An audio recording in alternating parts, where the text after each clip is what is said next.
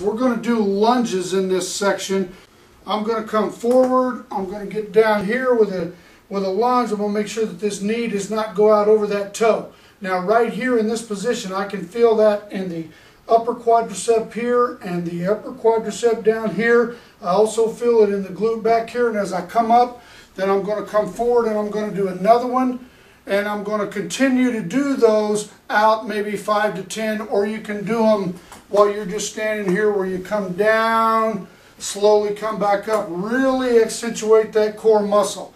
We also want to work backward lunges where we're working on the same muscle groups from a different angle.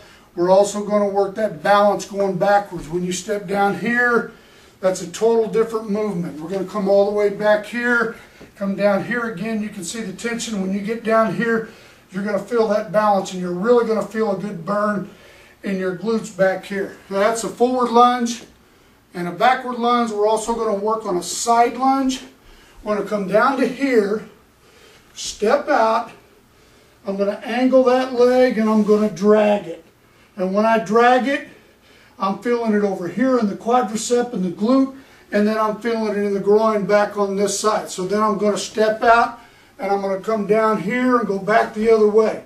Well, if you're going to do more than one, if you're going to move to one side or the other, try to stay down. That will really work those muscles and you'll get a good burn.